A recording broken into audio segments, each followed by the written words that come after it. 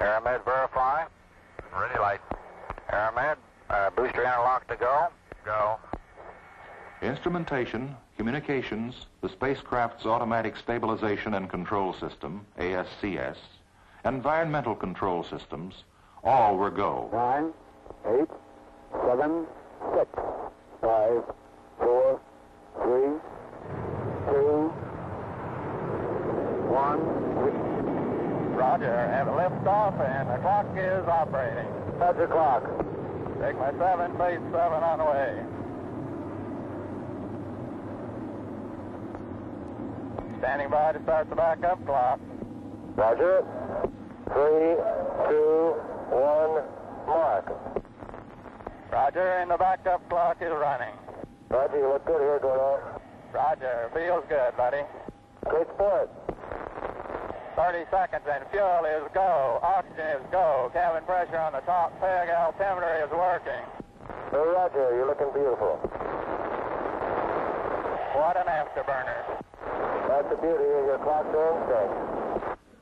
As the spacecraft reached maximum dynamic pressure, all systems were go. As it rises, the vehicle is acquired and tracked by radar. Its automatic control is switched to the ground station. In the outer atmosphere, the vehicle is tilted toward the horizontal course. The escape tower remains in position to pull the spacecraft away from the launch vehicle in an emergency. At about 2 minutes 15 seconds of flight, BECO, or booster engine cutoff, will occur. Sun is coming in the window now. Roger, we're standing by for your BECO. Roger. Animation will show events beyond camera range. Roger, BECO. The sustainer engine drives Faith7 toward orbital speed and altitude. When the spacecraft can escape with its own posigrade rockets, the tower is jettisoned. And there goes the tower. And does she take off? At 100 miles up and a speed of 17,544 miles per hour, SECO, sustainer engine cutoff, occurs as Faith7 is inserted into orbit. 1 second later, it separates from the launch vehicle. Accept Camp Green, SECO, I'm on aux stamp.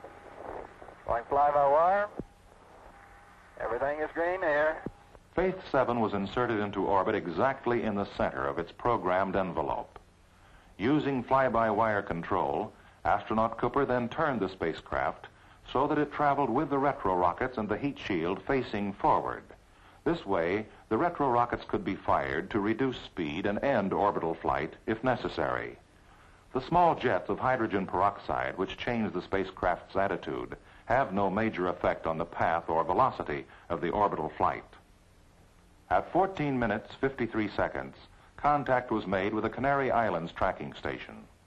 Faith7, this is Canary Capcom.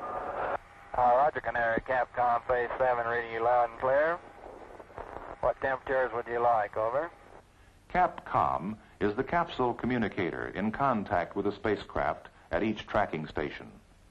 In addition, 28 ships and 172 aircraft were stationed around the world in pre-selected recovery areas. Contingency forces were also ready in the event of emergency landing. Faith7, this is Zanzibar Capcom. How do you read? Roger, Zanzibar, reading you loud and clear. Faith7 here. An added advantage of having a man performing in the spaceflight environment was indicated by astronaut Cooper's ability to keep a detailed record of his flight on the onboard tape recorder. For example, approaching his first night. First night side, and I have a bright blue band, a thick diffused band of blue color, a bright blue band. The sun spread out very widely. Is setting now. And there it goes. Faith7, first has their lights on tonight. You might look for them and see. Roger, I have the lights of Earth in sight, loud and clear. From the perigee or low point of 100 miles over Bermuda to the apogee or high point of 166 miles over Australia, the first orbit was nearly perfect. Capcom at Guaymas, Mexico, gave astronaut Cooper his go for 7 orbits. We're giving a go for 7 orbits. Roger. For 30, how many? As many as you want.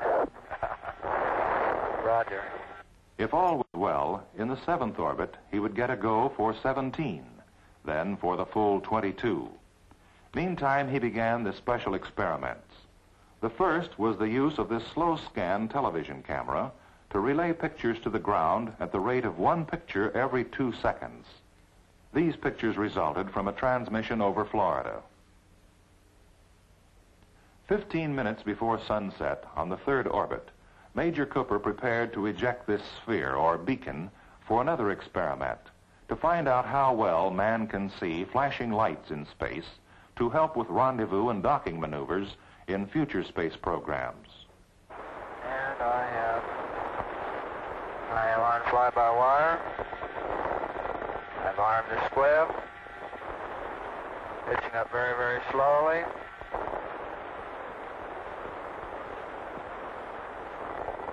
And we'll deploy the flashing light minus 20 degree point.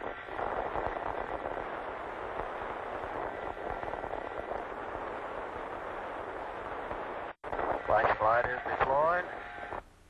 Once ejected, the beacon assumed its own orbit, which kept it at varying distances from the spacecraft. Major Cooper was unable to find it on the 3rd orbit. However, on the next orbit, he saw the light clearly. Quite bright, quite discernible. At the order of a 2nd magnitude star now. Beyond 10 or 12 miles, the flashing beacon became less discernible. In the 4th orbit also, the first of a series of tests were begun to measure radiation in space, where a belt of fission electrons trapped in the lower regions of the Earth's magnetic field would be penetrated by Faith7 on orbits passing over eastern South America and the South Atlantic Ocean. Primarily, the measurements were made by 2 Geiger counters located on the retropack.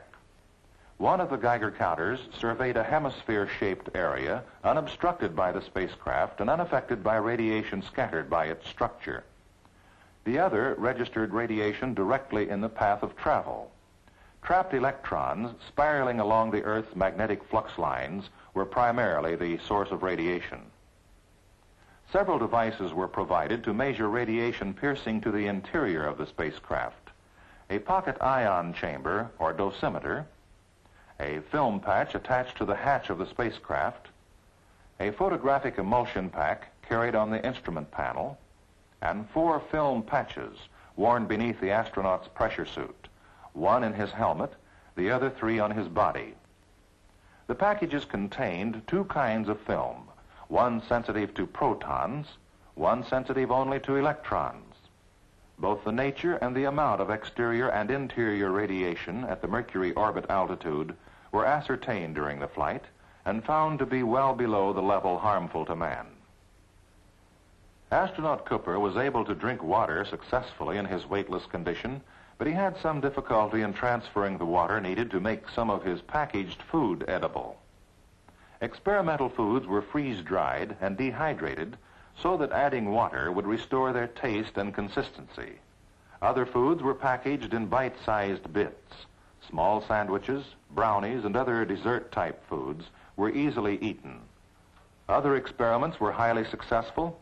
For example, on the 6th orbit, astronaut Cooper clearly saw a 3 million candle power light shining up from Bomfontein, Africa. Such a light may be used to guide future moon explorers on their return to Earth. He carried out several experimental photographic assignments, such as taking pictures of the Earth's horizon or limb, which may also serve as a navigation fix in longer space flights. Another photographic research project involved use of a 35mm camera to shoot 2 dim light phenomena best observed beyond the Earth's atmosphere. One is called zodiacal light, believed to be a weak reflection of sunlight from free electrons and dust particles. The other dim light phenomenon he photographed was the Earth night airglow layer, a weak 3-colored band of light around the Earth. Time exposures with a 35mm camera will yield data on the height and intensity of these layers and on solar energy conversion processed in the upper atmosphere. Infrared photography of the Earth on